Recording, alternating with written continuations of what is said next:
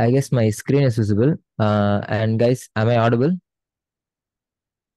Yes, Yes, Ma, Anna. you are audible. And before you start, I will give a brief introduction.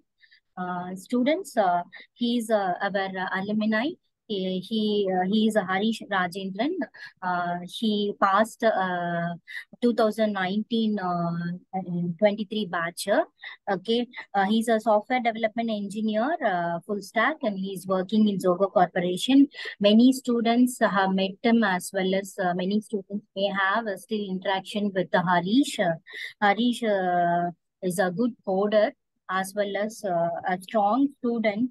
Okay, as well as I saw in many things that he has taken his own decisions as well as strong decisions because he has got that much potential. So similarly, you also need to have the guts to face the interview as well as the well preparation to face the interview.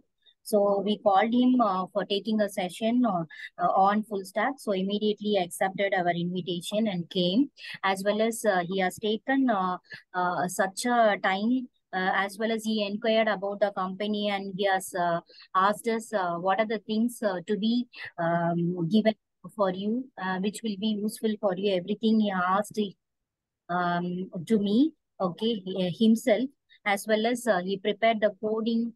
Okay, he sat and done all the solutions also for you, as well as he has posted the coding as well as the PPT along with the instructions, whatever is required for today's session in his GitHub itself. So the GitHub link also he has already given to me, and I have posted this to the placement group. Okay, I told you about that. Okay, so please kindly utilize this session, and whatever doubts you have, you can clarify with him. Okay, with the PPT and the coding, whatever he has posted, you can also do the execution along with him, as well as get some idea with him, so that the session will be useful. Thank you, Harish. You can now start, Ma. Yeah, sure, ma'am. So I'll be taking the seminar about full stack development today, and myself, Harish Rajendran, has Lalita ma'am said. And today's agenda will be I'll be talking about an introduction to full stack development, and then we'll be moving on to front end basics, and then basics of back end development. Basically, the things that you should know whether if you want to become a front end developer or a back end developer. If not, you can just become a full stack developer, which we'll be covering later. And then I'll be giving a gist about database essentials. What are the two types of databases, and what are the differences between them, and what are the situations in which you can opt for a specific database. And then I myself have coached a few people, and I have taken a seminar in Zoho itself. What I observed is college students don't know anything about APIs. They don't have a knowledge about how to design an API or how to test an API. So I decided to make a session on exclusively on API. So I included API design.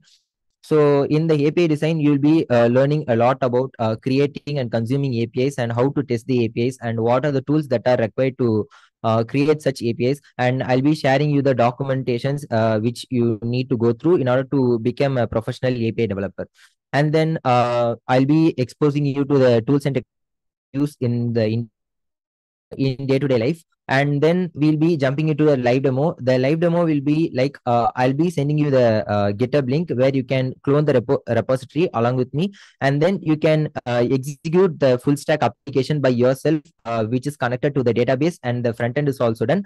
I just created yesterday the codes, and it is available online for free, and you can also utilize them. And I'll just go through the code line by line. I'll explain how to create a backend, and how to connect it with the front end, and how I created those APIs in a industry structured manner. This is the today's agenda, and then we'll moving on to the QA, where you can ask anything about full stack development, or if you have any queries regarding interview preparation, or if you have any fears or what to prepare, you can ask those things in the end. And I'll start with the introduction to full stack development. And guys, are you with me, or am I going at a full speed, or should I paste on myself.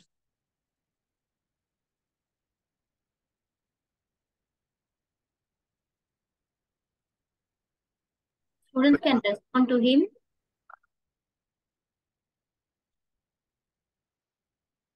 Can someone respond whether I have to slow down or something? No, it's good now. Yeah, okay, fine then. I'll start with the introduction to full stack. Here, this is the software development life cycle when it comes to creating a full stack application. The first two steps you don't have to worry about, but I'll just give you a brief introduction. First thing is design. This thing will be carried out by the designers. There will be a complete separate department in order to create designs. The designers use tools like Figma and Adobe XD. If you are going to become a front-end developer, you should know how to just use these things. You don't have to build anything using those tools. You just have to use those things, and then you have to extract the colors and dimensions from those applications. So you don't have to worry about the design. And next comes the UI part. UI is nothing but it is how the web application will look like. It is just the bare bone on how it looks. As you can see in the slide itself, there is something spinning around, and the colors are they complement each other, right? So these things the UI developer will do. The UI developer will purely code only HTML and CSS, and they will use some CSS libraries such as SCSS or Compile CSS or Bootstrap and Tailwind and many more. So you don't have to worry about these also.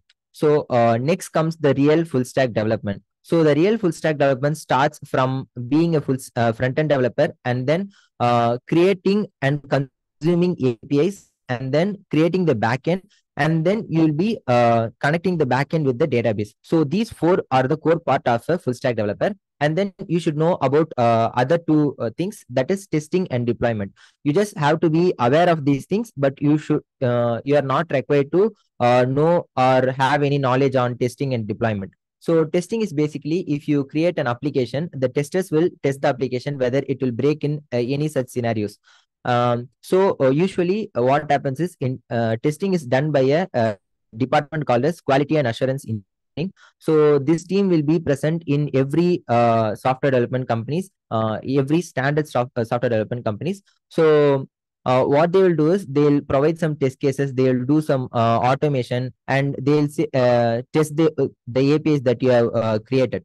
And then the deployment will be usually taken care by someone known as DevOps engineers. So DevOps engineers will take care of everything that you have coded up, and they'll be hosting it in a separate environment such as Kubernetes or AWS or Heroku or Azure and so on. So when you want to become a full stack developer, these are the four areas that you need to worry about, and you should be strong in these four areas. And you don't have to worry about design and UI and testing and development. You don't have to worry about these. So with this brief introduction, I'll just move on to what is a front end and what you should know when you become a front end developer.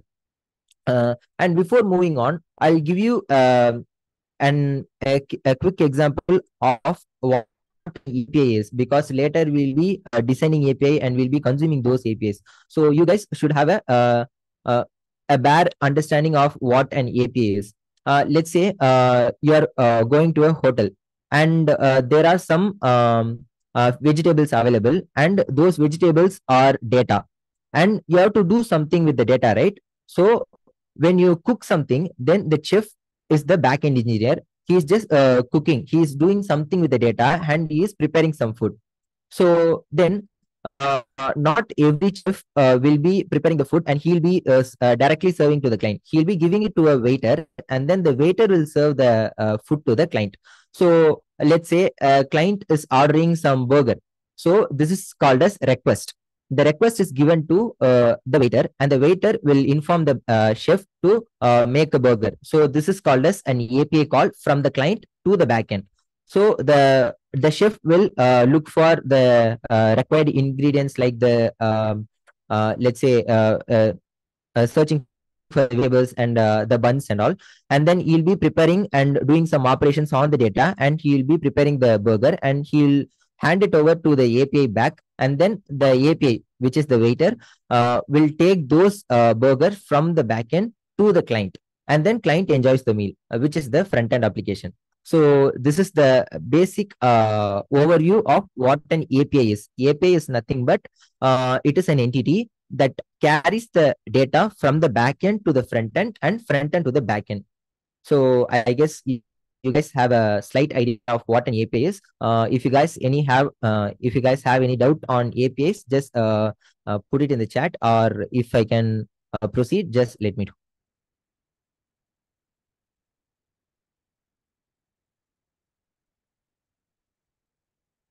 Okay, I got one chat. Can I proceed, or you guys have any doubts on APIs?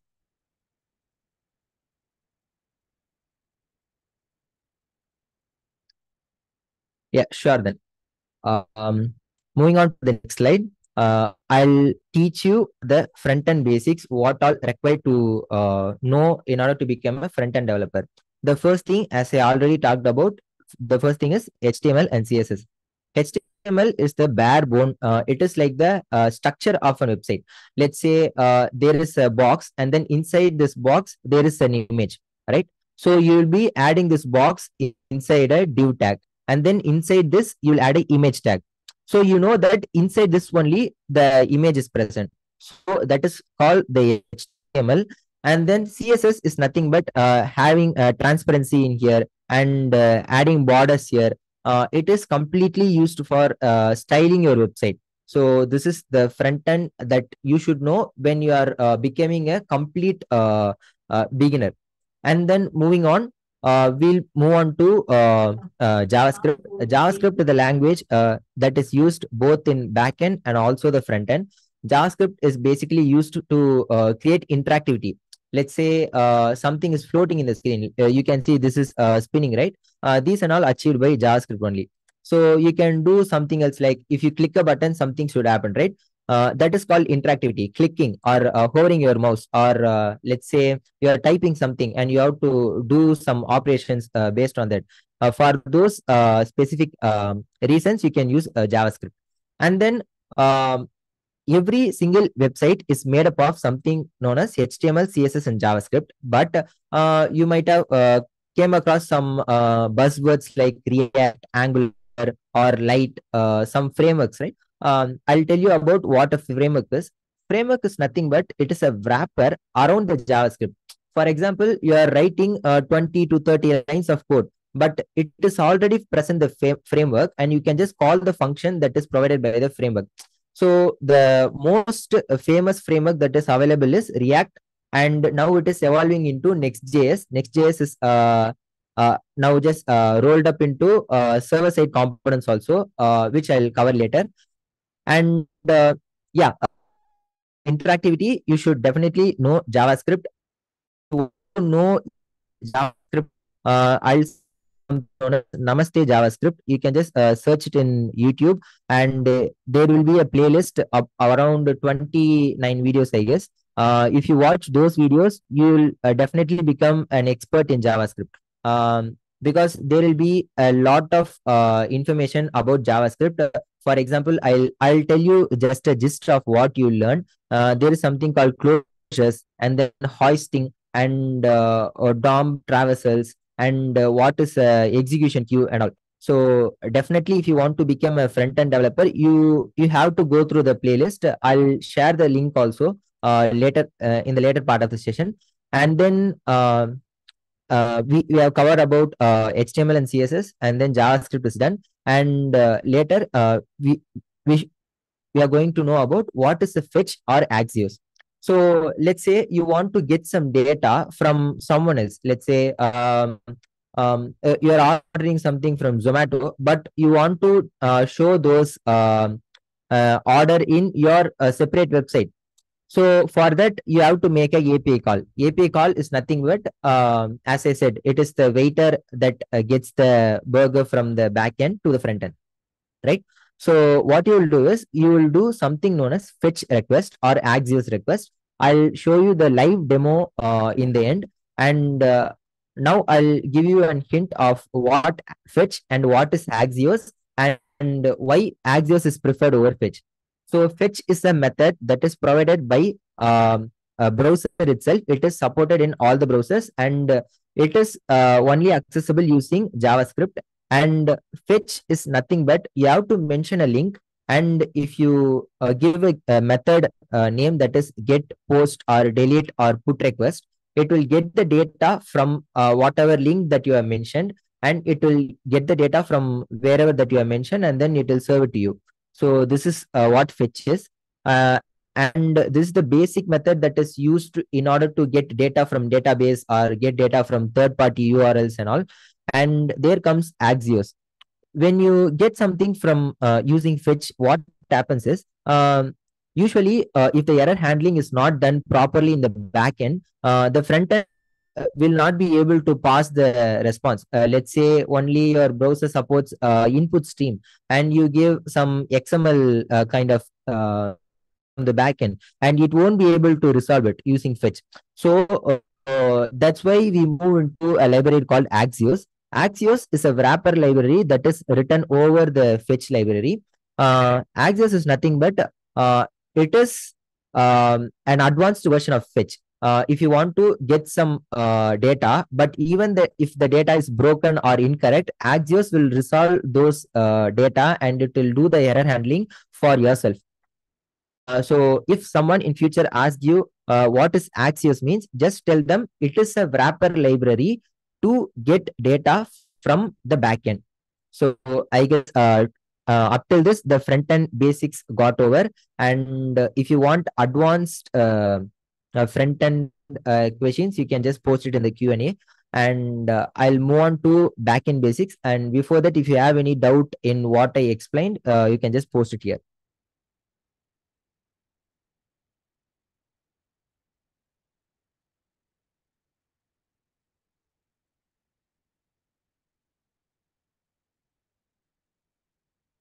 Okay, fine then. I'll go to the backend basics. As we have seen what to do in the front end, we just looked at what HTML and CSS is, and what is JavaScript and why it is used, and how to get or put a API request. Now here in the backend basics, definitely you are getting a data from somewhere, right? That somewhere is the backend. So in the backend, you have to give those data using these protocols.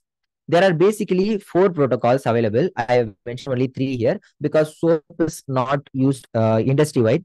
That's why I didn't mention it. Okay, there are 3 types of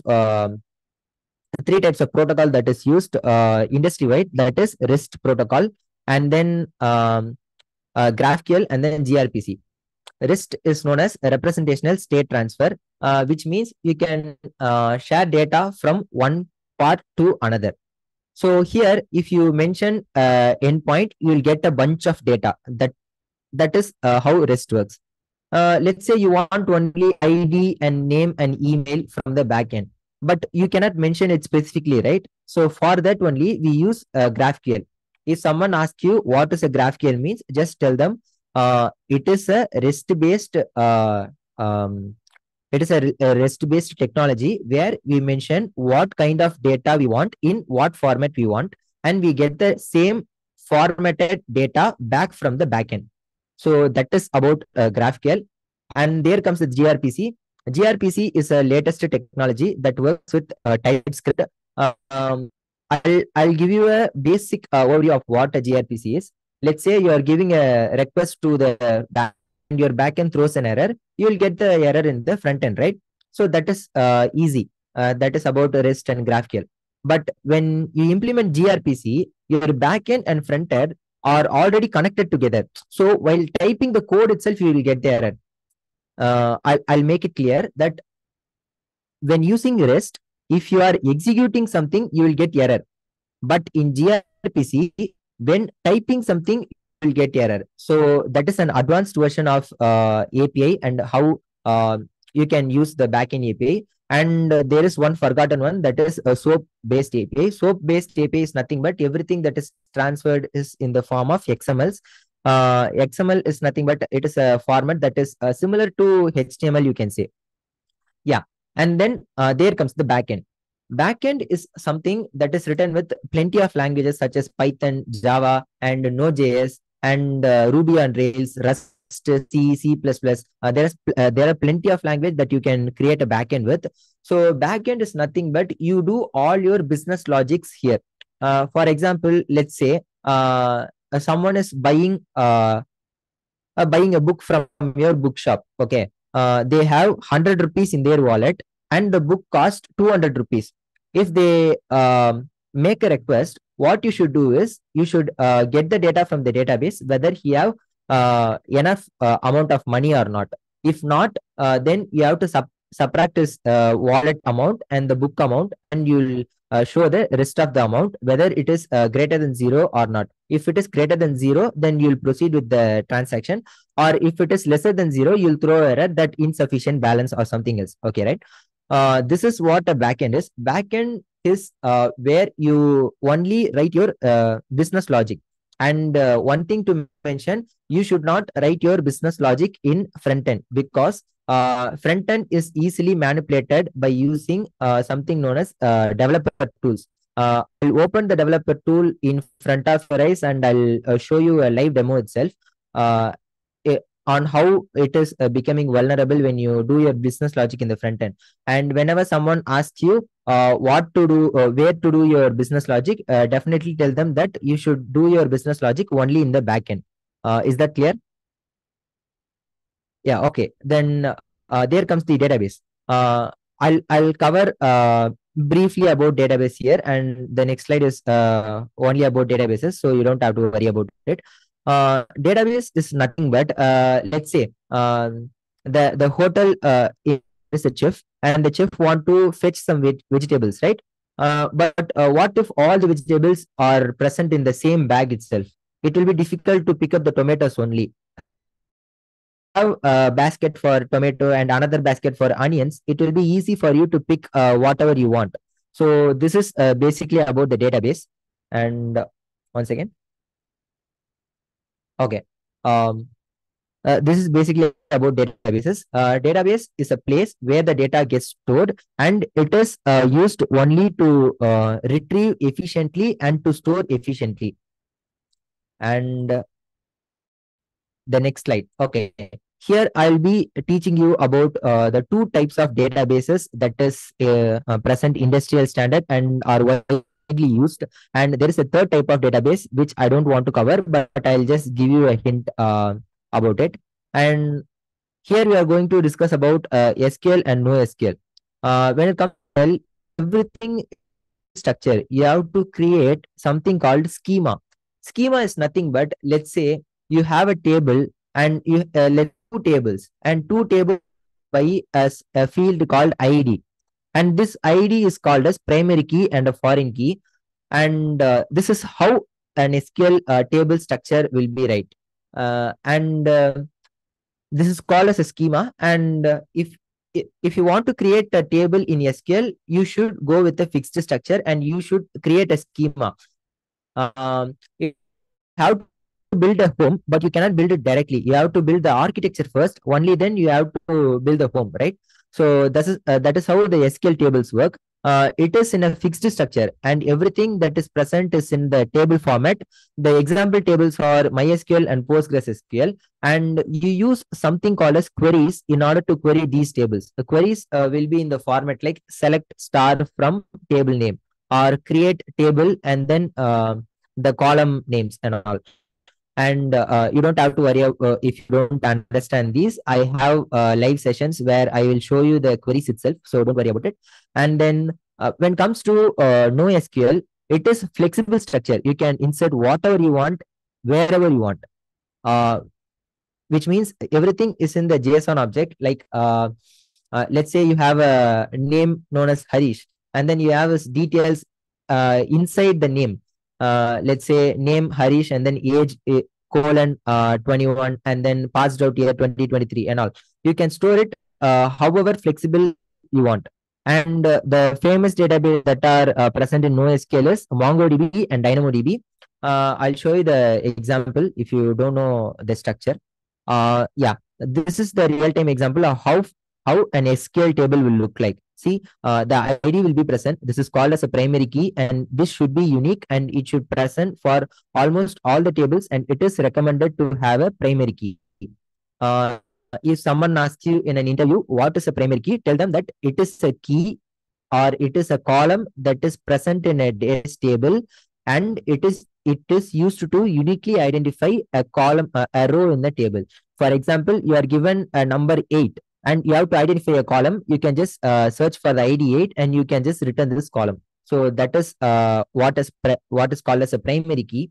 And if someone key, let's say there is another table present, and this table is a child table of that one, and if you delete this one, you want to delete that one also. For example, let's say you are creating an account in Amazon and you are making 20-30 purchases. The 30 purchases will be there in a separate table known as purchase table, and you will be having a table known as user table. And in the purchases table, my 20 purchases will be present.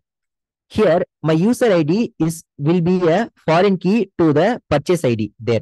So whenever the user deletes his account, the purchase table should delete all the entries that this specific user has done. So that is why a foreign key is used, and this is a very famous interview questions. Even Amazon, Google, and Zoho also ask these type of questions. Just understand what is a primary key and why it is used. I hope you got that. And moving on to NoSQL, this is the structure that I was talking about. You can place whatever you want, wherever you want. See, here the customer ID is some number and order items is an array. See, there is no structure, right? Suddenly there is a number, and ironically, there is array present. And inside the array, there is objects present. You can see the flexibility, right?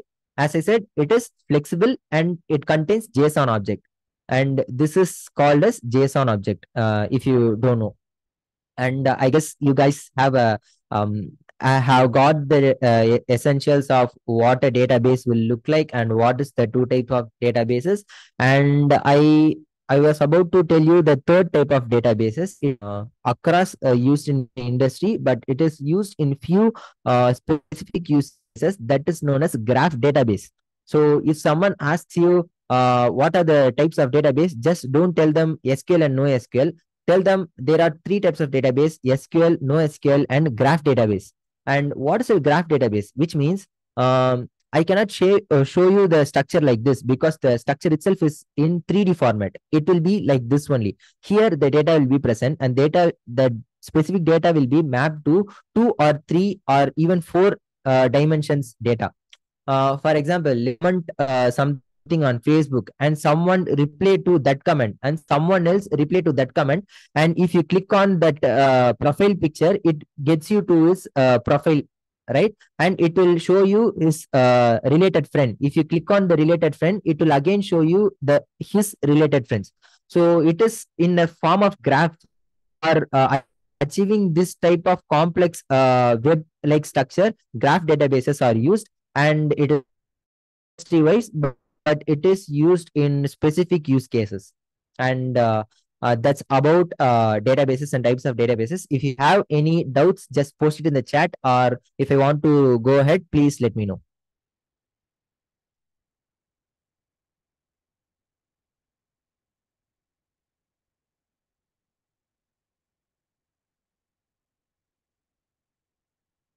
Guys, can I proceed, or if you have any doubts, just let me know. Examples of graph database. Yeah, sure. I'll give you some other example. Actually, okay, wait.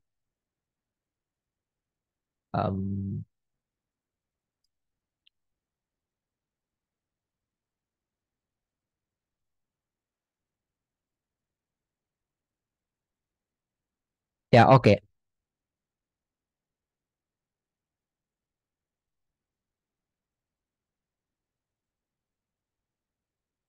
Okay, if you can see this thing, see that Jennifer is a friend.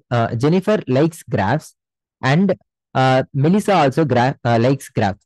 And Jennifer is friends with Melissa. You can create complex relationships like this. For example, let's say Jennifer is also a friend with Sally, and she is also a friend with Anne. And Anne's like applications. So if you want to query something, you can just mention it as Jennifer, who is a friend of Jennifer, and she also likes applications. If you search like that, means you can get Anne. So to query these things, you definitely use something known as GraphQL. I'll show some examples about GraphQL later in the. For now, I guess this is enough for giving an example on. If you still have a doubt, please post it in the QA session. Okay. You asked about graph database providers. Okay. There are two providers which are known worldwide. The first one is Neo4j. You can just type.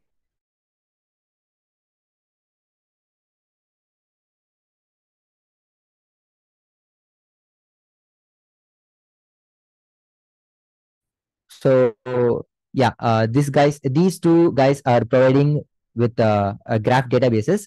You can just import your schema. You can import your NoSQL and SQL data into these websites, and they will create a graph DB for you. Yeah, I guess this clarifies your doubt. Can we move on? Yeah, sure.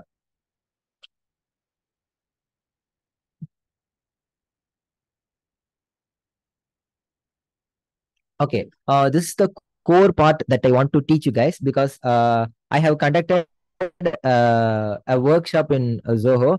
People from different colleges, I guess Venkateshwara, RM, REC, RET, these college peoples have attended the session. And one thing that I noticed it, that most of the people, let's say 99 percentage of people don't know what is an API and how to use Postman. So but this is surprising, because in industry every day you will use Postman in order to test your APIs. If you want to become a backend developer, you should know how to use Postman. If you want to test whether the backend developer gave proper APIs or not, you should use Postman. So this is something that we use in our day-to-day life, and I want you guys to be aware of what an API is and how to design an API. This is not actually covered in definitely in our syllabus. API will be taught, but I don't think that how to create an API and how to design an API will be taught or not. Yeah.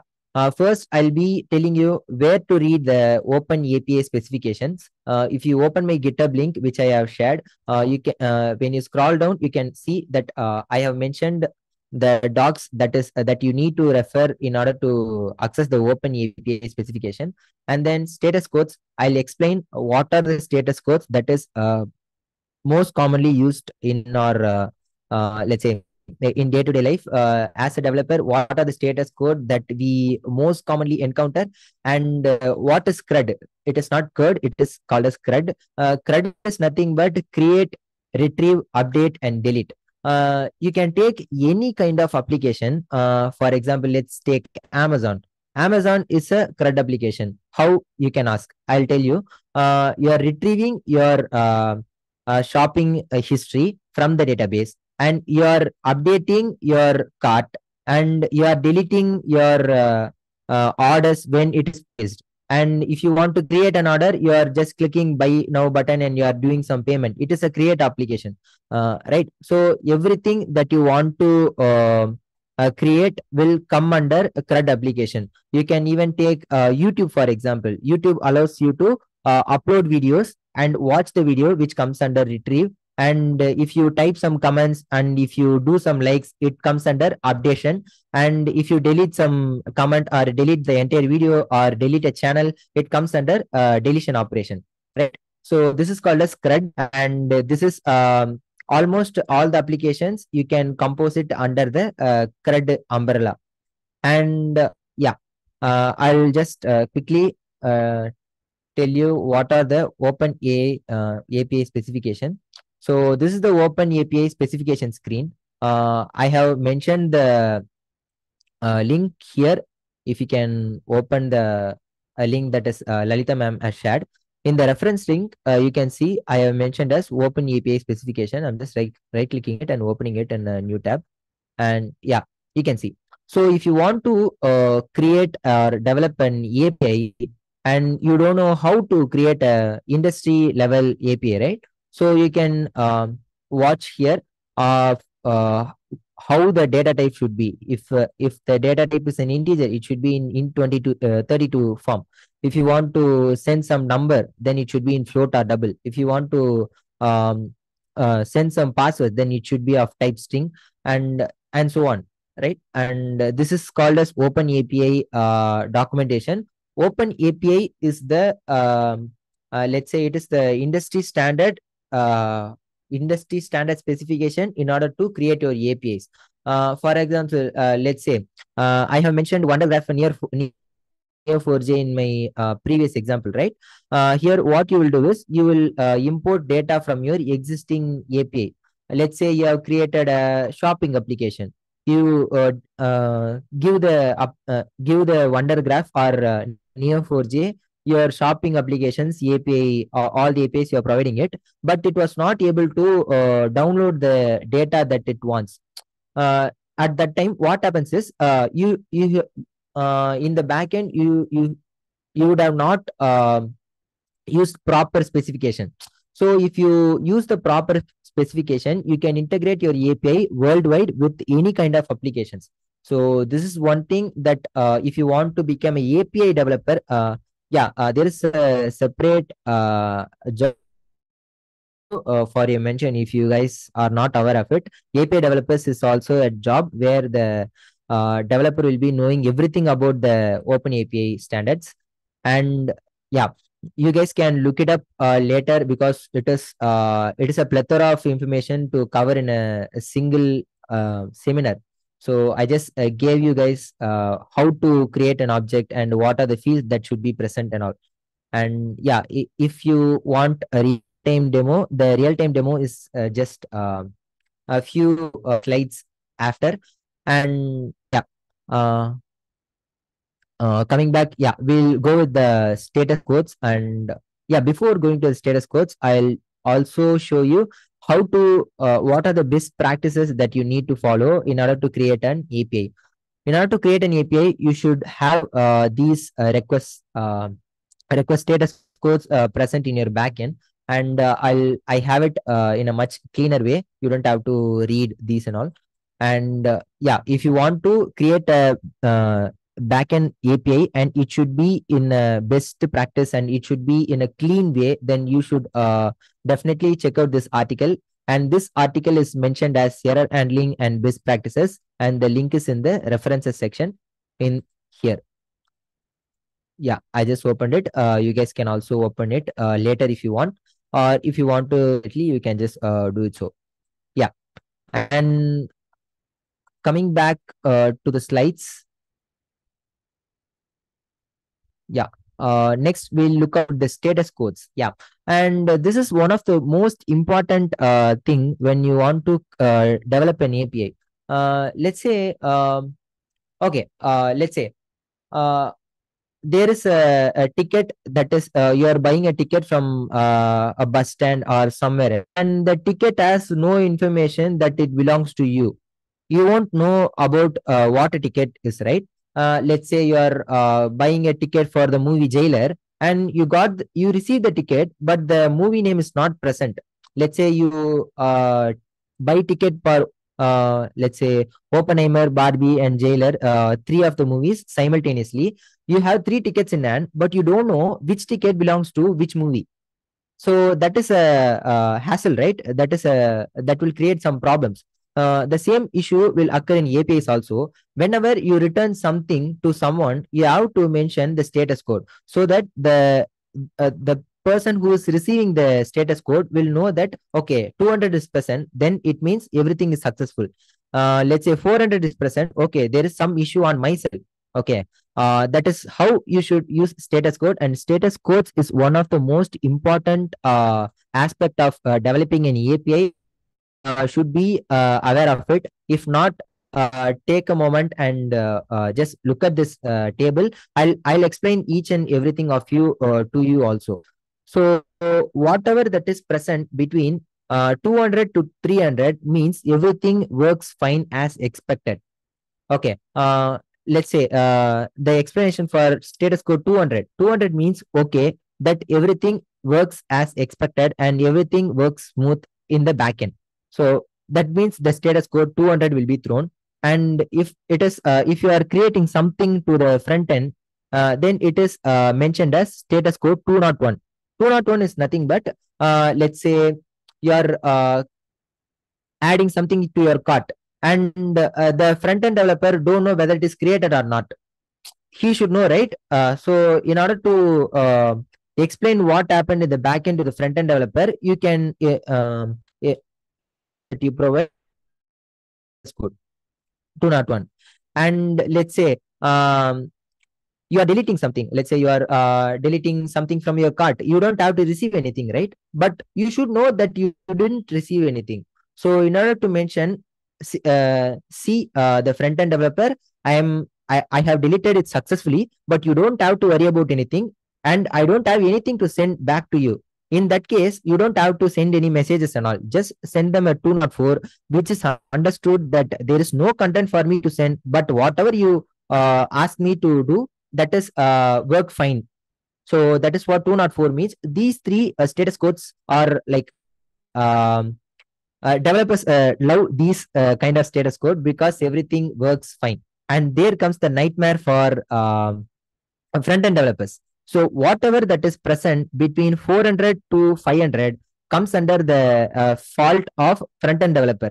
It is not the backend developer's mistake. It is a completely a fault of front end developer mistake. It says that you have not mentioned something like you are not authorized to access this case. Like it is not available for me, but you have given a wrong URL, or let's say you have given a wrong request, or let's say you have given something that I cannot process. You have not read the documentation properly.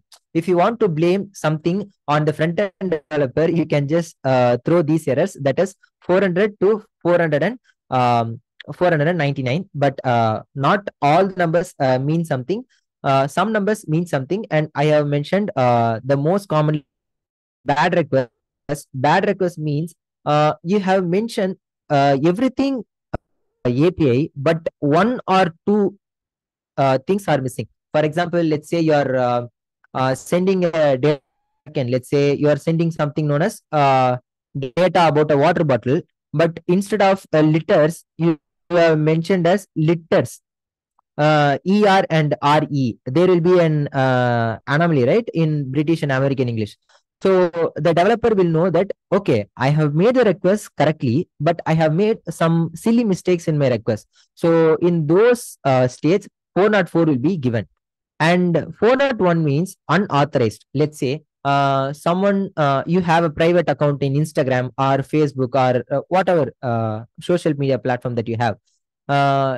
And I gave, I want to view your, not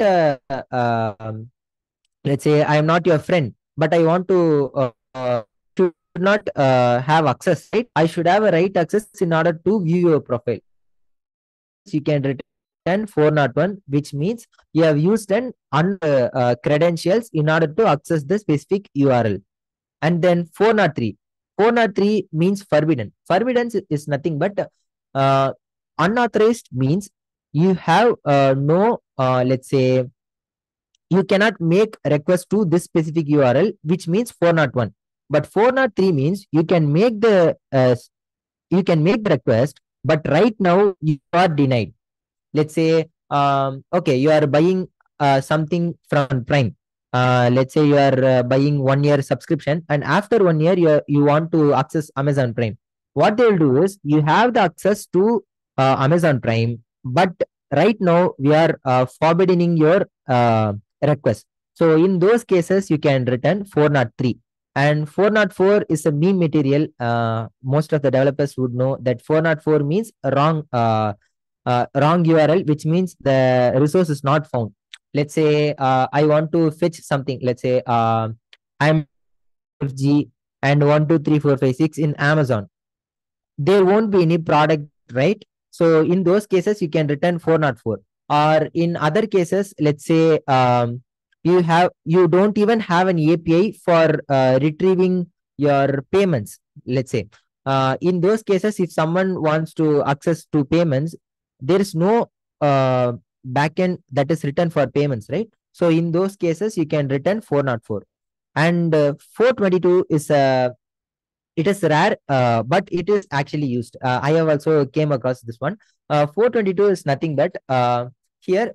Let's say you want to accept an object. Instead, a person is sending you an array, but you have written the a backend code as I want to process the array. Let's say you're taking some key from the object, but it has written an array and you try to access the object, but you cannot access the array. So in those cases, you can return 422 because it is the error that is done by the front end developer, right? So he have to give you the proper data. He have to read your documentation properly. So these are the errors that is thrown to the front end developer by the back end developer. If you want to become a full stack developer, you should know both. Then there comes the everyone. If this thing occurs in the industry, everyone goes nuts and bolts. This is the most alarming thing industry, that is 500. 500 means internal server error. It should optimally, if you say, it should never occur in your production system. 500 means everything is smooth in the front end and everything is coded prop by the front end, but in the back end there are some error occurs due the code's logic. For example, let's say the same example, you want to process an array, but sorry, you want to process an object, but the front end developer gave you an array. What you should do is you should check whether the given response is an object or not, and then you have to send 422. But if you miss those checks, automatically there will become an error in the backend side, and you will try to access the key and it will throw an error in the backend, and that is known as 500. It is something that is not handled by the backend developer right now, and it is an important situation. So this is called as 500, and this is the most common let's say most common status code that you will be encountering when you come into the industry. And there comes 503. 503 means you don't have to worry about it. 503 means the specific resource that the user want to access is not accessible. For example, you should have heard something like Facebook is down, Netflix is down, it is not accessible for 6 years, sorry, 6 hours, like that. So in those situations, you can use 503, and this is the responsibility of SRE, something known as Site Reliability Engineers, or I said something you don't have to worry about that part, right? DevOps engineer will take care. So DevOps engineer will mostly take care. If there is a SRE team available in your company, then SRE team will take care of these things. So these are the status codes that I myself as a developer I encounter in my day-to-day life, and I just wanted to you guys to know that these are the status codes that you should also implement when you create a backend. And yeah, if you guys have any doubt regarding status codes, or if you want any sorts of different example for specific status codes, just let me know.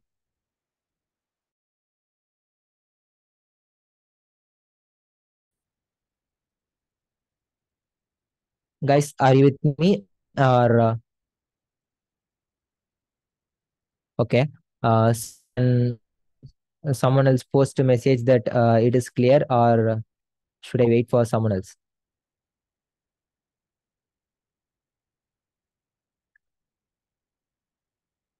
Mm, it's 5 o'clock. I guess you guys are having your coffee and snacks. It's fine, but you can still watch the session. Yeah, sure then. I'll go to the next slide. I guess that's it for it. Yeah, okay. What are the tools which the industry use in our day-to-day life? Okay. First thing is Postman. Postman is something. Okay. Postman is something that most of the people are not aware of.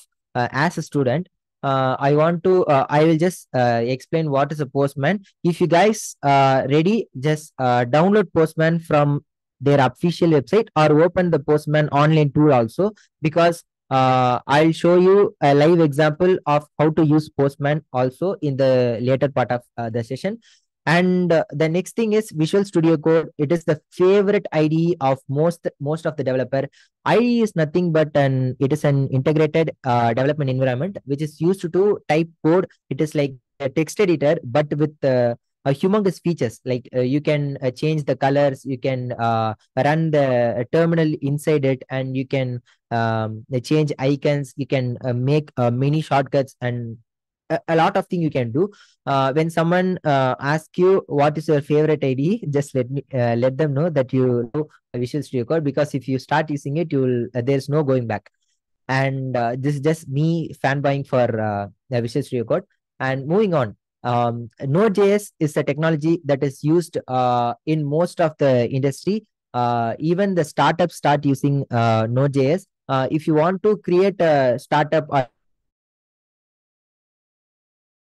Java, recommend you to start with Node.js, because Java has plenty of support, but still, if you want to host it, headache, like your mind will burst. So, in order to hosting spawn containers, if you want worldwide support deployment, then definitely go for Node.js. Node.js is a runtime environment that is used to run, for example, our website in a browser, right? Basically, what happens is JavaScript is running inside your browser, or opening an application in your mobile phone. The application is a Java program, and the runtime environment is, so Android will compile the JavaScript, compile the Java or Kotlin code into the application, and you are just using it. Likewise, Node.js is a runtime environment for JavaScript code. So JavaScript syntax is a little bit different from Node.js code, where in JavaScript you cannot use require and all. In Node.js you can use those. And yeah, moving on, GitHub, Git, and version control system. These are the most important thing that you should learn as a developer. Yeah, if you want to become a developer, developer specific tools. Let's say if you know GitHub, you are not a full stack developer. But if you are a full stack developer, you should definitely know GitHub. Let's say you are making a file changes. Let's say you are writing some homework, and if you want to update your homework, what you will do? You will create a separate file, but you want the old file also, and you will create a separate file, and you will copy paste the old content, and you will change the new content. And you want to change it again, what you will do? You will just copy paste another file, and you will create these, right? This is called as versions. There is one version and another version and another version, right? So what GitHub does you can use only one set of code, but it will maintain all the histories of your code. I'll give you an example on how it works, because I have even yesterday I have created a GitHub repository in order to create this. See, there are 25 commits that I did from yesterday night, and for each commit, you can see that in this, let's say 18 hours ago, I have added these codes. And if I want to browse the files 18 hours ago, then I will be able to do it. How this is possible? Only using Git. I'll use GitHub. Let's say, see, it is changed 18 hours ago, right?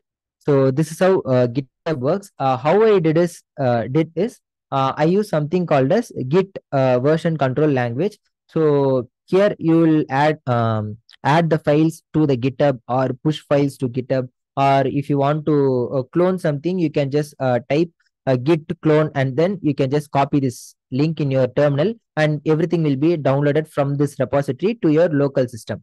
So if you want to push something to the cloud system, you can just git add dot, and then git commit, and then whatever message that you want to type, and then if you type git push, all the changes that is present in your local system will be reflected in this area also. Okay. If you have any doubts, I'll just clarify you with a simple example. Let's say I'm making some changes to this README file. README file is nothing but this is the file. This file I have full stack. Okay. So if I put yes, you can see that this file as .md file has been modified. So what I will do is git add readme.md, which means I have added this file to the version control system. Now commit and then -m means message, and um, I have fixed something. So I'm just typing it out a fix, and I'm going to type it as changed readme to live. See, but do git push local uploaded. See that now we can see it has, see the example, right? This is how GitHub works, and I know this thing, and explanation of teaching you GitHub, but the point is you should know to create create files, how to revert a commit, and these things you should learn. And I'll share more information on how to learn GitHub also, because you develop a developer, you have to collaborate, you have to face the conflicts, and you have to maintain your system locally. You become a real uh, and scenario it there comes a new intern along with us, and I don't want to mention it, fellow friend of mine. He said that he knows GitHub very well to the manager, and he just typed random comments from the online, and he pushed it to the production. And I said that something is a nightmare, right? 500 20 seconds of pushing, been bloated with 500. To know how to and where I'm just giving an emphasis on this thing. You up with GitHub, then that's it. Even your career is at stake. In 2022, I guess in June, I'm not sure, 6 hours, Facebook has been down, and their revenue by $33 billion, only because an intern pushed to GitHub the wrong branch. So this is one of the incidents that actually happened. Because if you do any mistakes in GitHub, it will not cost you thousands or lakhs. It will cost you crores and crores of money. So you guys should know how to use GitHub. And then there comes the npm package manager. Npm is nothing but Node Package Manager. You use something called Node.js, right? Which I mentioned. When you want to, let's say, you want to cook some chicken, but you don't know how to cook a chicken. Plus, to think what you can do is you can buy frozen chicken from the market, and then you can fry it, and then you can eat it. You don't have to prepare the masalas, or you don't have to do other stuffs, right? So when it is already pre-made, why don't you use those stuff? So that is where the npm comes into picture.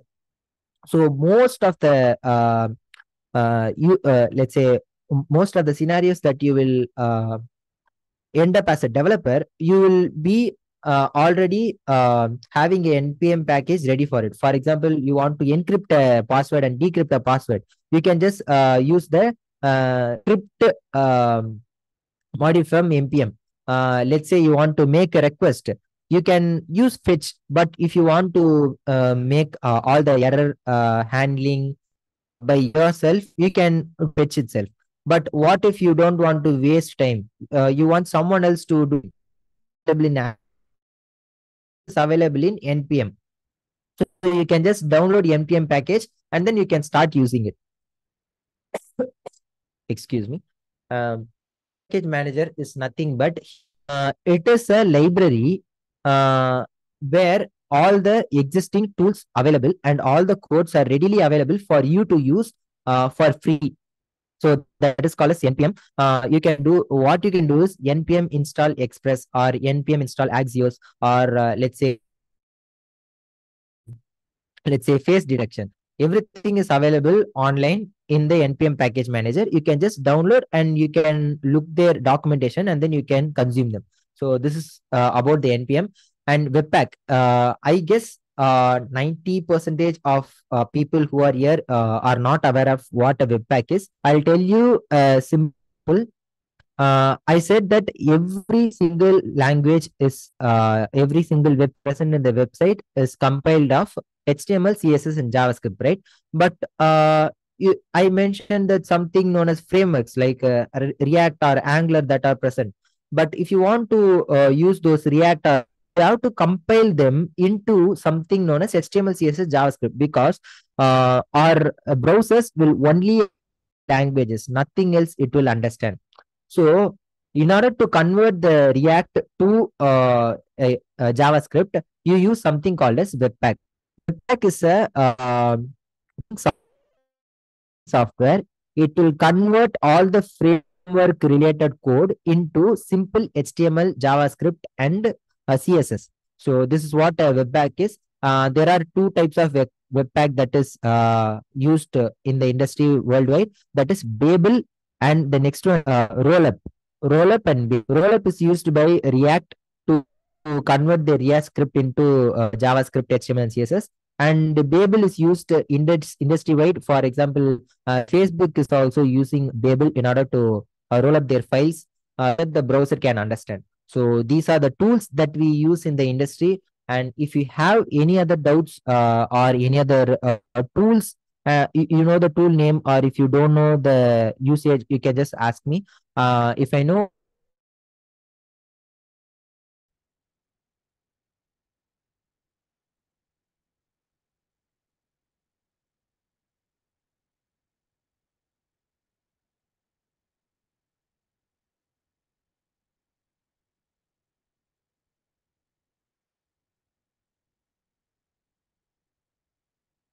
Guys, me, is there one or two students who can respond?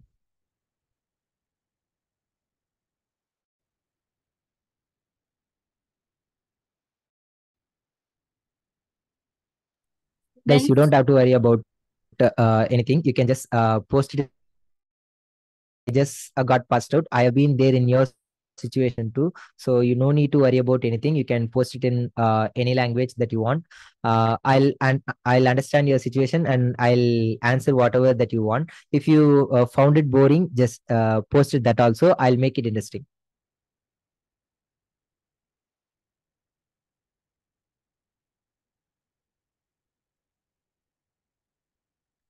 Okay, I got one response. Okay, Suhail Sharif is the only one active, I guess, and others are. I'm not sure whether you're having your tea or coffee. Okay, anyway, have a great time. I'll move on to the next slide, that is a live demo.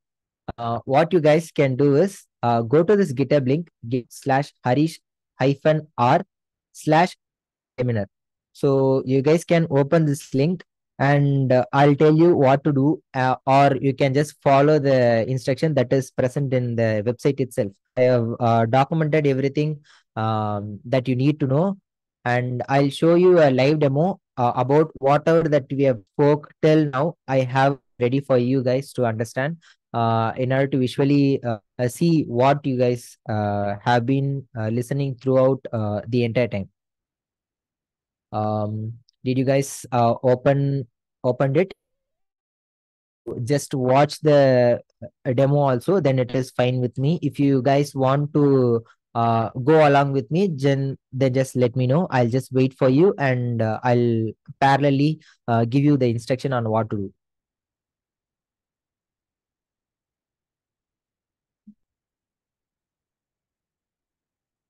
Okay, I guess I'll start with the demo. Okay, I got something good to go. Yeah, sure. I'll start with the demo. The first thing is, in order to set up this, what you can do is you can just copy this thing and open your terminal. If you don't know how to open your terminal, just type it out as terminal here, or in the Windows search, you can type it as terminal and open the app and navigate to whatever folder that you want, and then just paste it. So what it will do is it will download the entire repository, and it will go to the specific folder. So this is how you work in a terminal. And if you want to become a full stack developer, there is a situation that you need to work with the Linux system. So in Linux system, you won't have any mouse pointer and all. You log into your remote terminal, and you have to use only terminal to navigate or execute anything that you want. So yeah, the first thing you can do is git clone and then do cd to the full stack seminar. So I'll just do it here. Actually, I already have it set up in my local environment. As you can see, the backend and client, everything is already there. I have already did the git clone. And as you can see, I'm in the presentation folder, but I want to go to the cd full stack seminar. So I just copy this command and I'll paste it, and you can see, okay, I'll give ls, and there are these. Yeah, okay, I'm already inside the folder, so no worries. I don't have to cd into the seminar folder. And yeah, as you can see, there are two folders that is present, the client folder and the backend folder. In order to navigate to the client, I'll just show you how to navigate to the client. Okay. There in your terminal, you have to type cd and then client, or else you can just CLI and then hit the tab button. The tab button is a auto complete, and you can just type it as npm install. What it will do is, it will look for a package.json file, and that I need Axios library, React library, and Web Vitals and other testing libraries. I have mentioned these as dependencies. It will look for the package.json, and it will look for the dependencies, and it will download all the dependencies. I give npm install, and I'm going to type as npm start. Okay, npm start. What this will do is it will start my your React folder or React application. If you use something else like, okay, I'll stop my backend server, and yeah, okay. My localhost 3000 was already open, but I have nothing here to see, right? So this is called as empty state, but the front end only is working. Now I want to uh, start my backend in order to fetch data from the database. So what I will do is cd to my backend.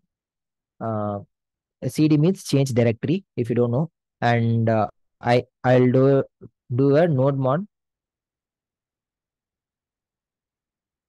index.js. Nodemon is a library. As I said, it is an npm package. Npm package is nothing but it will have pre-written code that you can in order to make use those functions. So what I did is, whenever I make some changes, it will restart my server automatically. What it is, I am just starting my server with the Node.js, and I'm starting the server with the file name as index.js. You can see this is the index.js file that I'm referring to. So in the next 10 or 20 minutes, we'll go through everything that is present in this backend file, and this is how a simple backend can be startup and set up.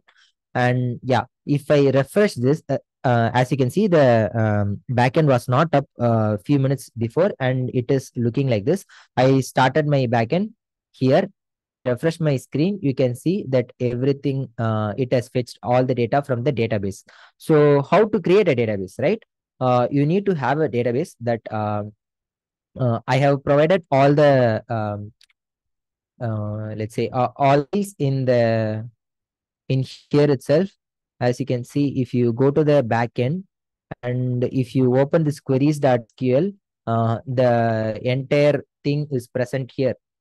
So the same queries. So if you want to change your database password, you can just drag this, and if you click this button, it will execute your query. That is, we are trying to alter the username's credentials, where at root at localhost should be changed to the password that is mentioned. You can mention whatever password that you want. You can change it to Harish or your name also.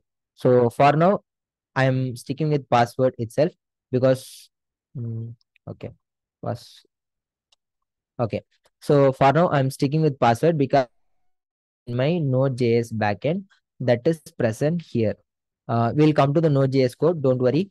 And in order to create a database, you just have to execute this line, which means create database test. This is a MySQL workbench. If you don't have install one, you can go to the tutorials online. And if you have MySQL PHP admin, or if you have XAMPP server, everything will work fine. The queries are the same. You can just create a database, and then you have to use the database to create a table. So you have to execute this thing, that is to use the test. And for creating a table, you can just create as test.books, which means inside the test database, I want to create a table named as booked. So sorry, books. So it has an ID, which is a primary key, which I have mentioned earlier in the video, and it has a title, and the title should be within 45 characters, and the price should be an integer, and the description should be in 255 characters long. And there is a cover is nothing but the image URL which you are seeing here, right? Here, as you can see, this is the cover image that is present. So these things you can mention, and you can execute these things. I'll just quickly run through it. To alter the password, to create a database, to test a database, and to create a table. And then in order to select all the entries in your table, you can just execute this. As you can see, I have ID 8, 10, and 11, and I have these 3 books. And as you can see, here, book 1, book 2, book from Postman. See, book 1, book 2, and book from Postman. Everything is present here. You might know, you may just wonder that it is present in the database. Then how it is possible to render in the front end, right? So in order to get the data from the database, you have to do it only through the backend. So here comes our backend. This is the core part of today's session. And if you guys missed out the previous uh, bear with me. This is the most important and crucial part that you have to know, because everything that I have mentioned, I have implemented it here in the code, and you will learn about the best practices that are used in the industry. And here I'm using an express library. Express library is nothing but it is, let's say you are going to a railway station and you are waiting for a train, but you know that the Chennai train will be available in the first platform, and you are waiting in the first platform. But there are 2 platforms available, but only one track available, right? uh, Either the one track could change to left side or the right side. So this thing is called as routing. This routing is done by Express framework. For example, let's say the train 1 has to go to the platform 1 and train 2 platform 2. When the train 1 comes, the route is, it will automatically change the track to platform one, so that the train will directly go to the platform one. So the same thing happens. So whenever any request comes here, it will see whether the request is of get or put or delete or post request. There is a get request, and there is a delete request, and there is a put request. But you can see right here, I have mentioned the same route, books slash colon id, same route, books slash colon id. But how will the backend know and the front end know whether it is a updation, right? So in order to carry out those, you can mention as delete and put in the backend, and as well as in the front end you have to mention the same. So I'll quickly give you an intro whether how to connect to the database. We are using the Express library and taking an instance to a variable named as app, and we are using CORS is nothing but cross origin resource sharing, which means if you want to send data from HTTPS or HTTPS to HTTP, you should use cross origin resource sharing. It is a security feature that is available in JavaScript and all the languages. Unsecured one, and HTTPS means it is a secured HTTP. So that let's say you have a let's say you have a jewelry shop and someone enters with a mask, you won't allow them, right, to be secure. So in order to check them, you will appoint a security guard, and then you will check them whether he is good, he is a legitimate customer or not. So the same thing happens in cars. So I'm just telling the app to use the cars as a security, so that it will check the incoming request, and it will check whether it is a legitimate request or it has any suspicious request. So this about car. And we are creating a MySQL connection using MySQL.create connection. The MySQL is npm package that is available online in order to quickly connect with your MySQL local databases. And you can type MySQL.create connection, and then you can mention your host URL here and your user here. As you can see in the here, it is the host and it is the you, and the password is password, and the database name is test. And you can change these value accordingly. You can also change these values for database. So this is how you create a simple connection with your database. Why I am telling this is companies like Presidio and Mr. Cooper, these companies come for our campus and they'll ask us to create a full stack application, and they'll give you time like 5 hours or 2 hours. You can refer whatever you want, and you can use whatever resources you want, but we want a full stack application in the end of the day. So if you were able to do it, let's say you choose JavaScript to do it, it is actually tedious process. You have to download the drivers and all. So if you want to quickly utilize the time and grab the placement, then you can definitely go for these libraries. So this will quickly create a connection to your database. So if you want to check whether your application is working, then app.get, which means it says that where I get an empty slash request, and that request is get request, I will JSON with the response like this. I'll show you a demo. Let's say I have the root query. This is the Postman application that, and here using this application, you can just try out to query your backend, and you can test all your APIs that you have created.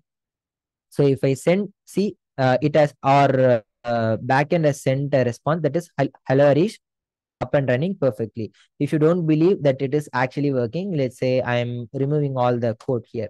You can see, right? See, my server has restarted, and I'm going to send the request again. You can see, hello Harish, it has changed. The content has changed, right? So this is how you check whether your application is or not. So this is the first step in order to create a backend. And then let's say you want to get all the books from the database. What you can do is select star from books. You can execute this query as I already executed here. You can see, I executed this and I got this response, right? So the same thing we are going to do, but using this db.query. We have initialized the db variable here using these credentials. And what this will do is when you give a query, it will execute the query against those credentials.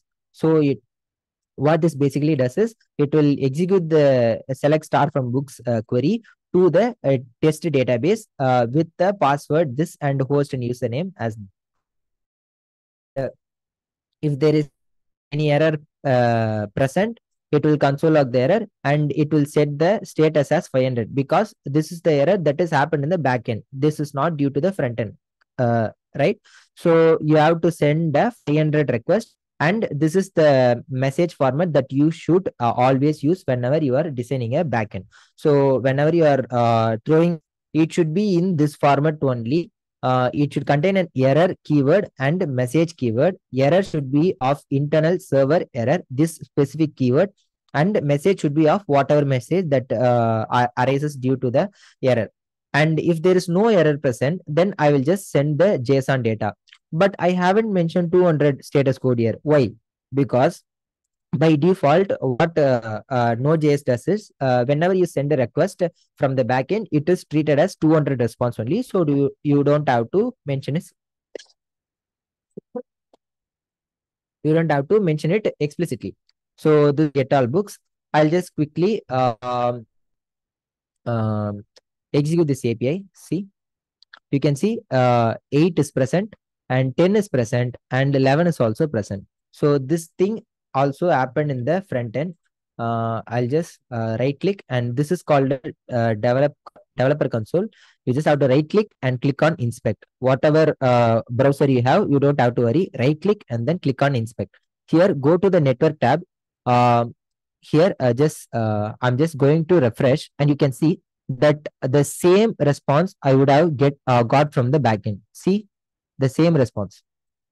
You guys can see, right? This is what Postman is used.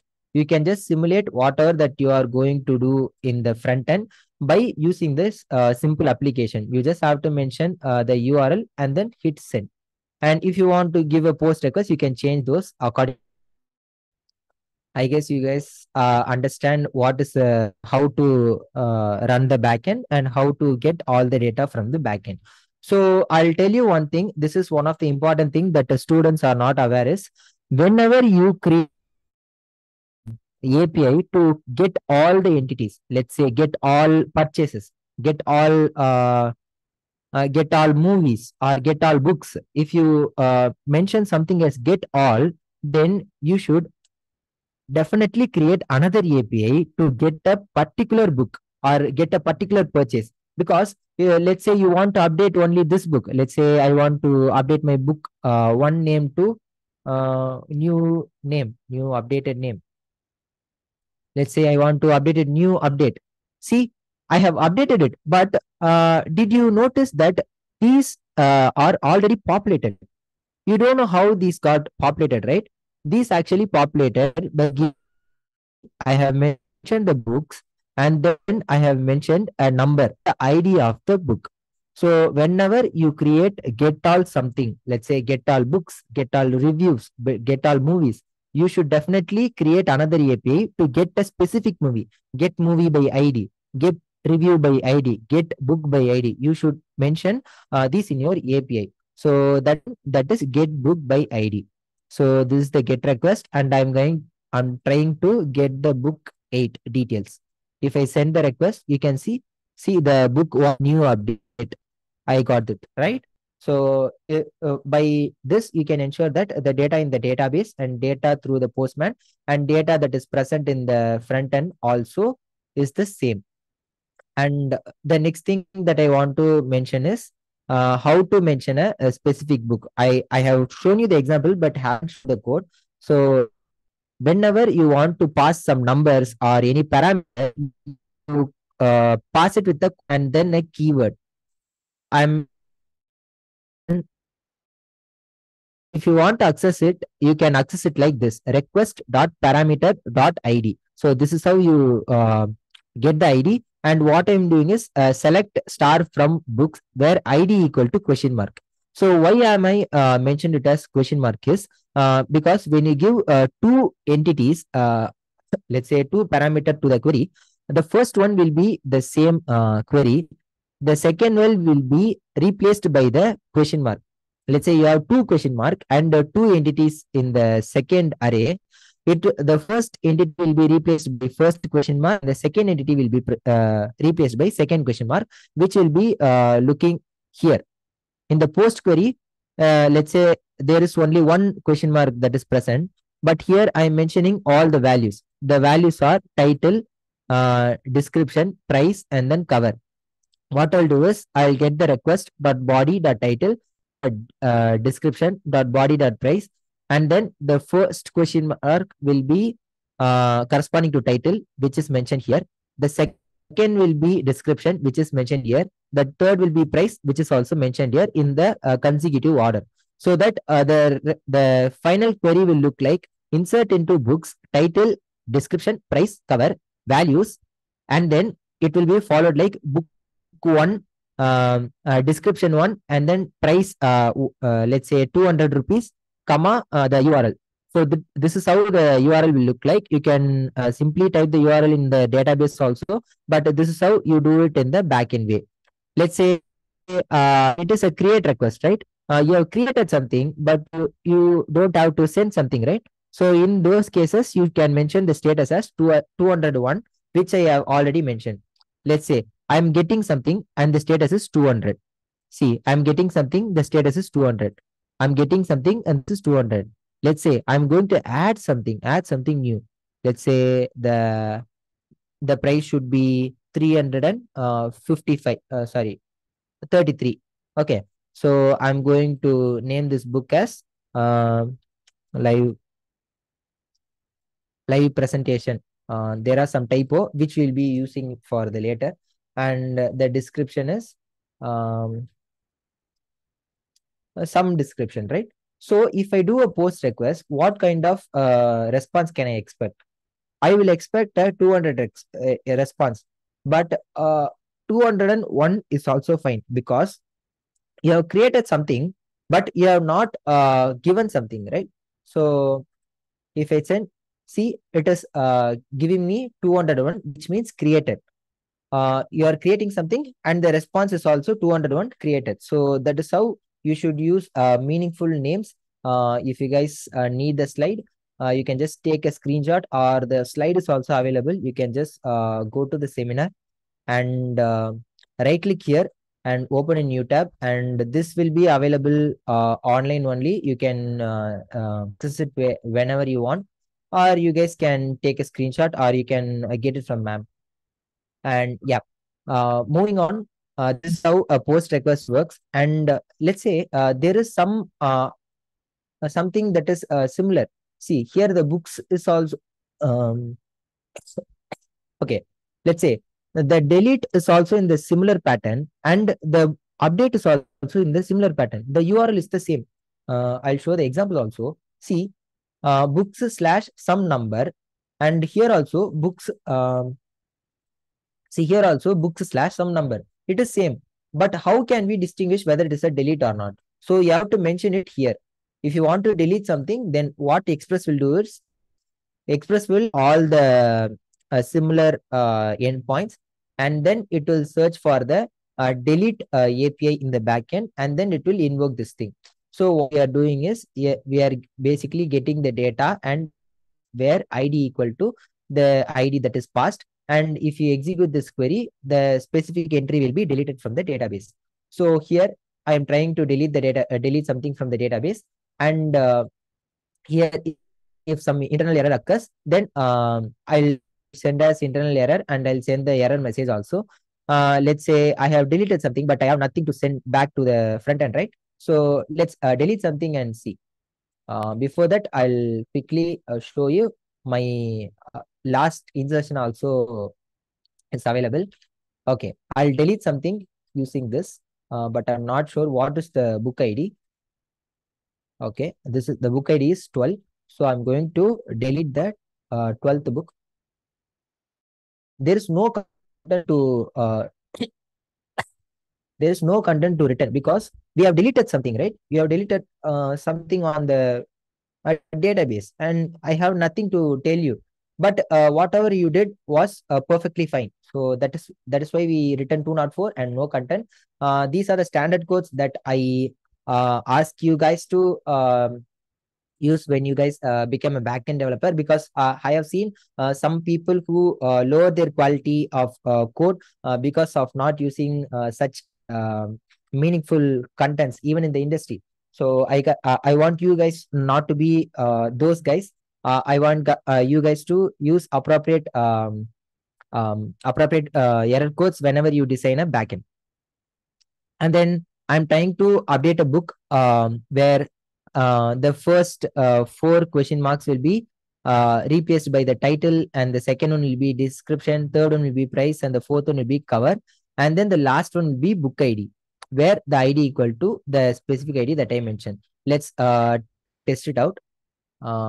After refreshing, I deleted the book, so the deleted book has gone. Let's say a book from Postman is there, right? I'm going to book updated. If I click update, see the book name is updated. And if I get all books, we can see that the third book title is already got updated. So this is how you guys can create a backend. And yeah, this is the code that you are going to listen to. Let's say if I want to change it to 3005, I can also do that, but here I have to change the endpoint also. So this is called as host endpoint, and whatever that is present after this number are known as endpoints. So yeah, that's about the backend, guys. And the queries are available in the SQL queries file. If you guys want to open the queries file, it is available here. You can open it here. And if you want to open the file, it is available in the index.js. And you guys can see the code here. It is mentioned and it is available publicly. Even if you forget something, don't worry. I have mentioned proper comments above everything, and you guys just have to see the code and just see the comment, and you will have an idea of what the code does. And not only for the backend file, I have mentioned everything in the front end also, and also for the queries.sql. For each and every queries, I have mentioned the comment so that you guys can understand. I want someone who is genuinely interested in full stack development or backend development. Definitely try to clone my repository. Try to recreate this thing. If you have any doubts, just ping me. I'll drop my contact in the end. I'll definitely help you guys to build it quickly. And one thing, you guys will no you guys will get the real knowledge. So everything that you need to do is mentioned here step by step. You just have to copy and then paste, and then copy and then paste. You can read the instruction on how to run this. And for running the front end, you can open this link. For running the back end, you can just open this link. I'll just show you. See, nothing is mentioned, so I'm getting hello Arish. Let's say I want all the books. Books. See, I got all the books. Let's say I want only the books 11. See, I got only the 11th book. Everything that you do here is a get request. You cannot do post request or delete request from here, but you can developer console and through the Postman API also. So in order to get these APIs, you don't have to worry how to import it. You can just right click and open this in new tab and copy everything that is present, and go open Postman and click here import, and then paste whatever that you have copied, and it will ask you to import as a copy or replace. For you, it will ask you to import. You can just click the import button, and then you will get all these collections. You can just um, play around with it, and you guys can create your own backend also. You can create your own get request, post request, or anything that you want. And I have also mentioned the open API specification that you guys have to learn if you want to create more APIs. And the error handling best practices is also mentioned. And yeah, as you can see, there are some more error conditions also there, error codes also present. And last, what are the response code and its meaning? The link is also there. This is called as MDN docs. MDN docs is a docs that most of the developers use. This is basically developed by Mozilla Developer Network. Why we trust this is because um, during the internet evolving period itself, Mozilla was there. There were they were like they were having about 90% stake in the whole web browser market before the arrival of Chrome. They had a Mozilla Firefox before, let's say 2010 and all. The default browser that we had was Mozilla Firefox. In the legacy system, since they developed everything that is required to develop the internet environment, we as a developer have to look out for Mozilla developer docs, and you can learn a lot from here.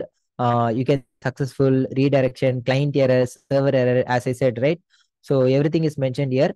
If you want to learn in depth and you want to learn more, you can just look here.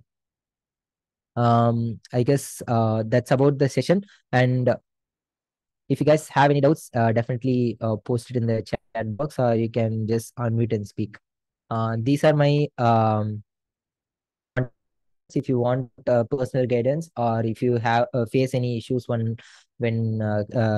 creating a clone of my project, then please ping me in any of the modes. I'll be available in LinkedIn, Instagram. If you need my WhatsApp number also, you can get it from your account. Yeah. If you guys have any doubts, please post it in the chat.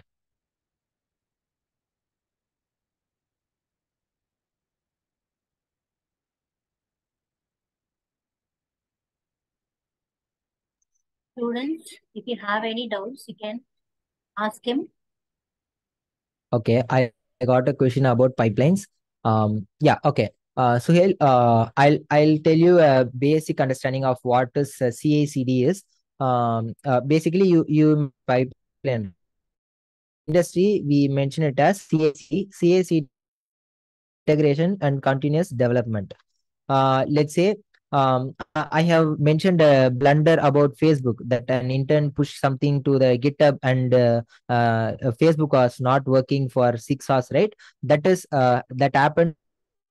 Pipelines is nothing but it will run on a Kafka environment. Kafka is nothing but message queue. A message queue is something, let's say, okay, okay, you're waiting in a queue for buying something, right? If you just stand in the queue, you know that your place will be buying the item that you want, right? That is similar to a message queue. If you post something to the message queue, you can expect that it will be definitely executed. So this is about the message queue. So to understand how a CI/CD works, you should know a little bit about message queue. That's why I gave a brief introduction. And okay, so whenever you push something to the GitHub, what happens is your commit message will be added here. I'll show you.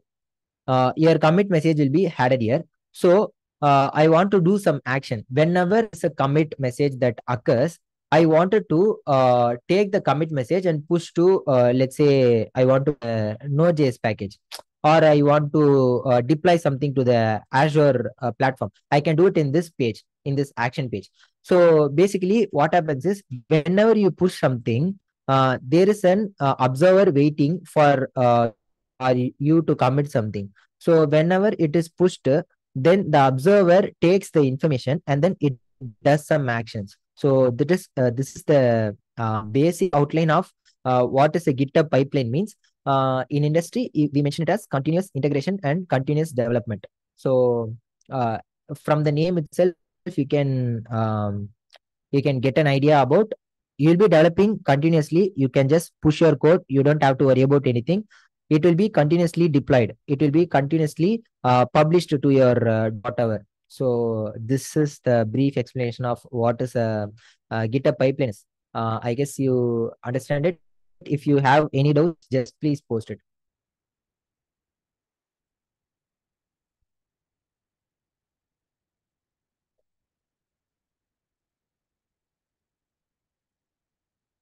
Okay. So Ashwin Kumar has asked about the resources to learn authentication and authorization in web development. Okay.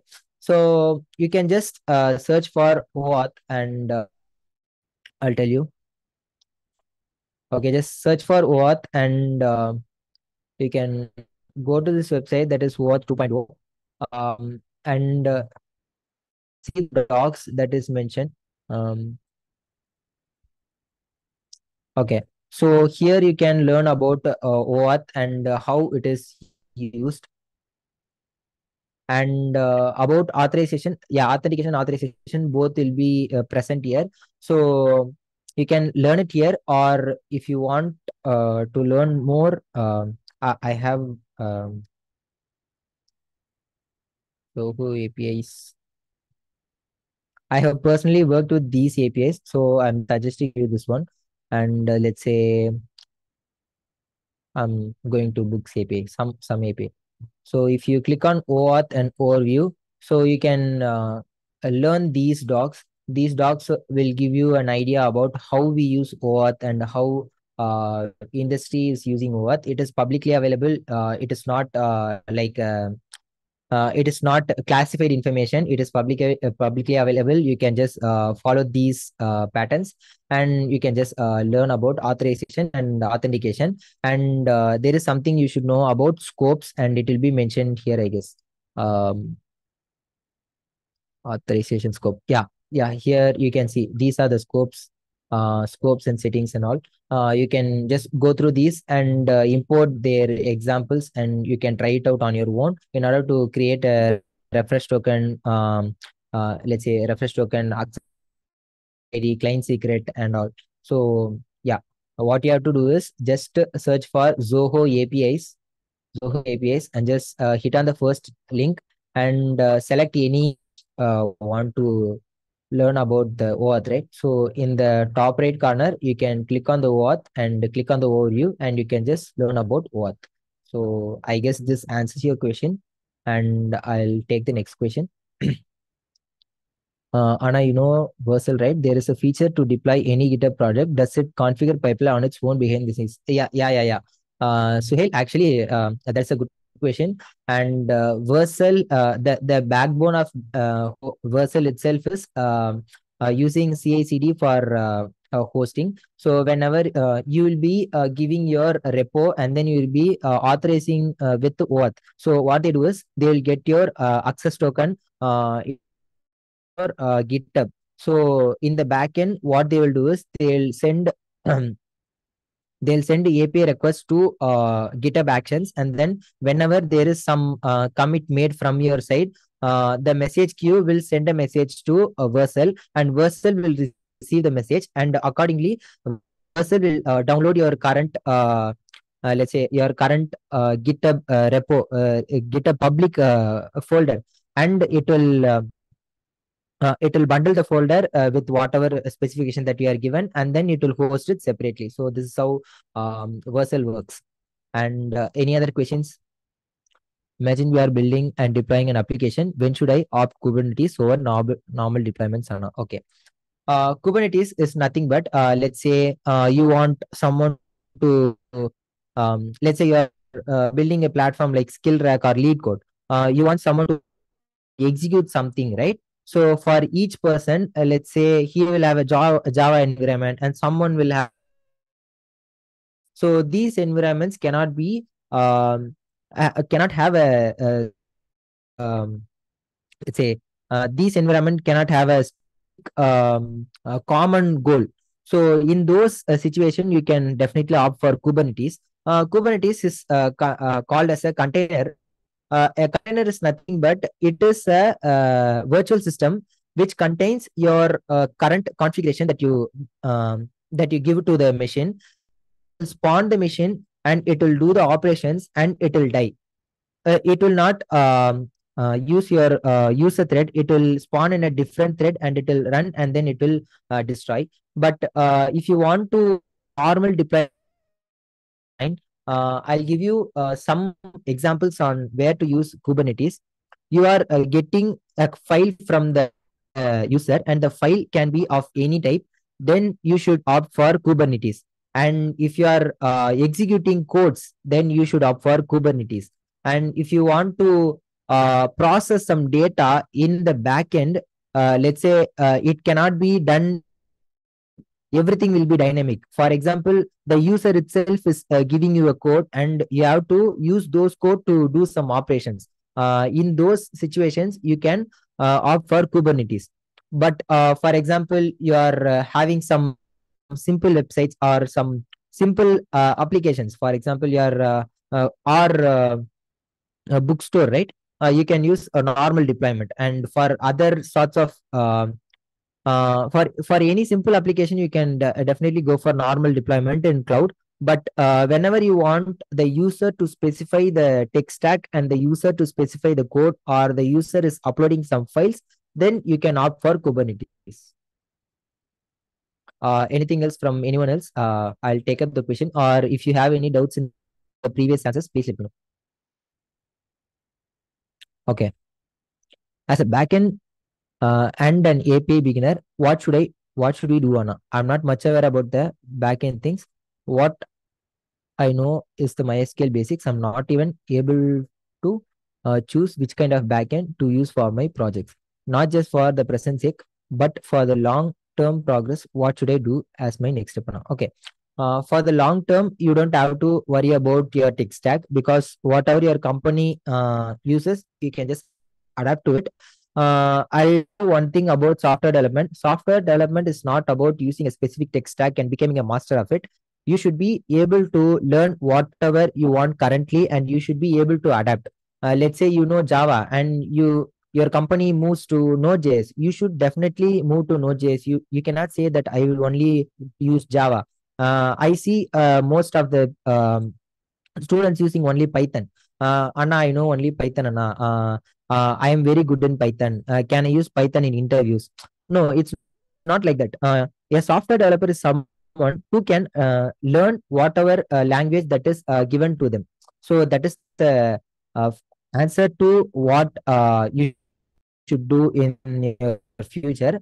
And for now, I will suggest you to stick with Node.js, because Node.js is easy to pick up for a beginner, and it is simpler to set up, and it is also simple to host. But if you take Java in the other hand, if you want to develop something with Java, industry actually likes Java, but still, as a beginner, if you want to do something, you will face a lot.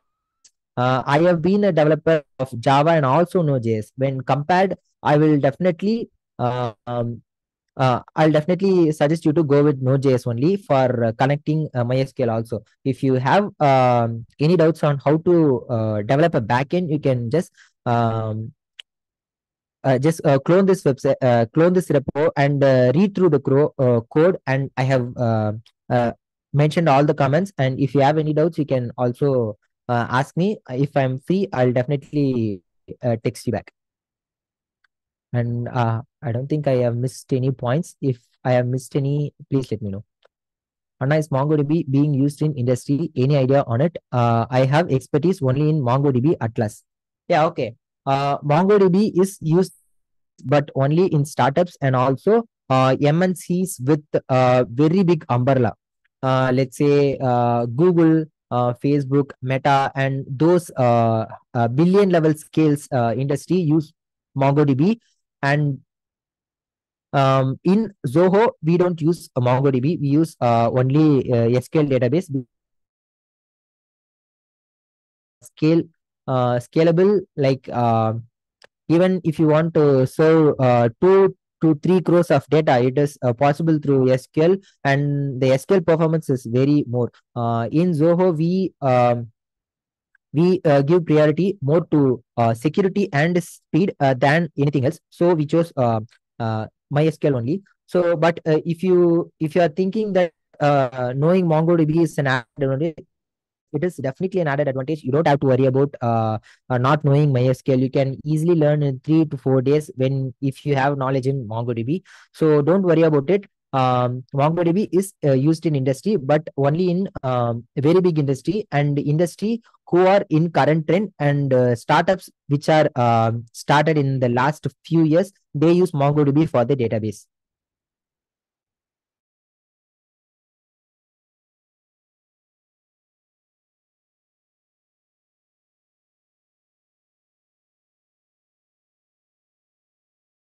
is. Okay.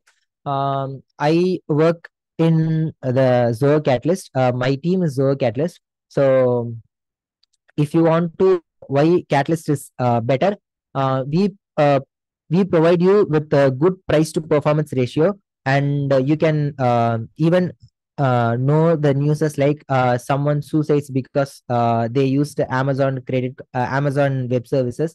They have left the EC2 instance on, and build like 2 crores something. These things will not happen in Catalyst. You get what you pay for. You have to pay only for what you use. You can just schedule the restart of the machines. You can take the tires. You can mention whether you want a high tire machine or low tire machine or even medium tire machine, so that doesn't matter. So this is the advantage of using the Catalyst. And uh, in Catalyst there is a zero data leak that is being done in the past history. So uh, you can just a search of the other AWS DynamoDB or Facebook's GraphDB and all. So you can just search whether their data got leaked or not. Their data have leaked at least once in their product life cycle. But in Catalyst, there is no such data leak that have happened since the development of the product. So that is the one thing that is advantage over web services.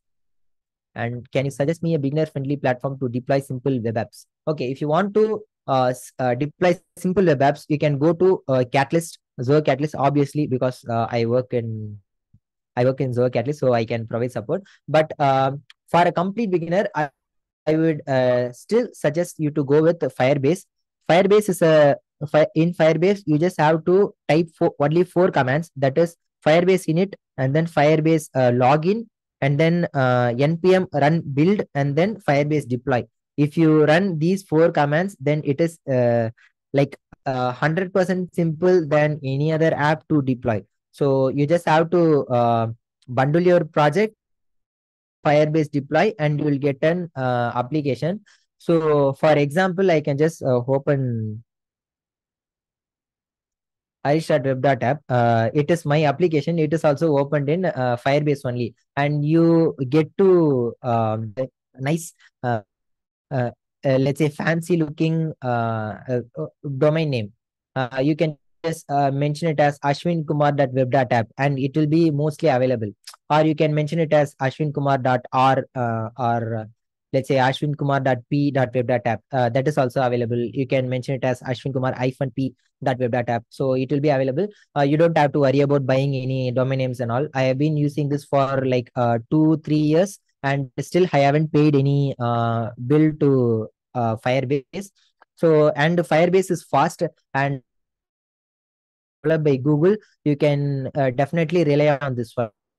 Before this, I have used Heroku, but Heroku is now paid. But so I will not recommend it. Why I will recommend this over Catalyst is, in Catalyst you will not get these fancy names. You have to pay for the fancy name.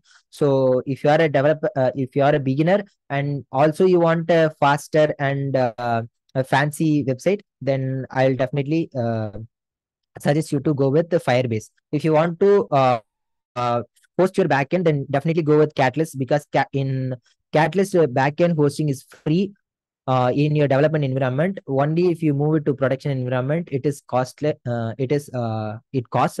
So you can definitely go for backend with Catalyst, and for frontend you can go with Firebase.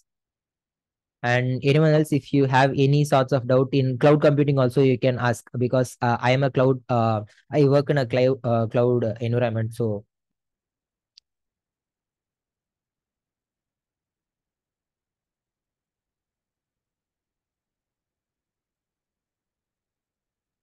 Students, anybody else having any questions?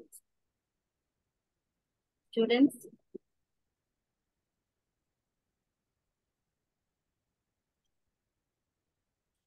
if you guys want to contact me, just take a screenshot. This is my Instagram handle, and this is my mail, and this is my portfolio. And you can also text me on LinkedIn, and I'll help you whenever you have any doubts.